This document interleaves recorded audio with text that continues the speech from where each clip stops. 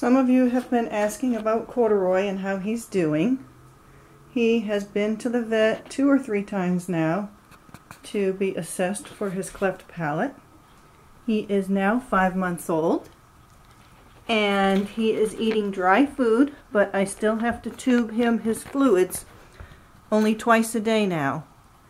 And he is almost 1.5 pounds, and as you can see, he's very lively and happy.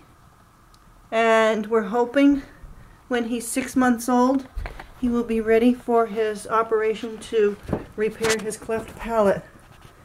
It's been a very long road,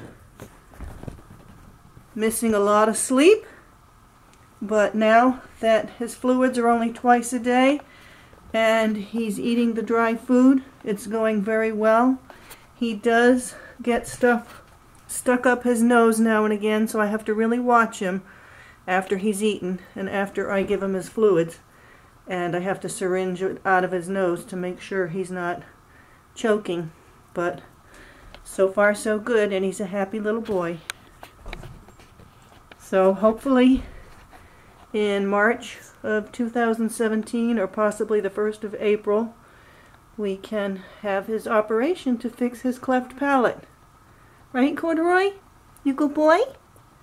Good boy? Yes, he's a good boy. Say bye-bye.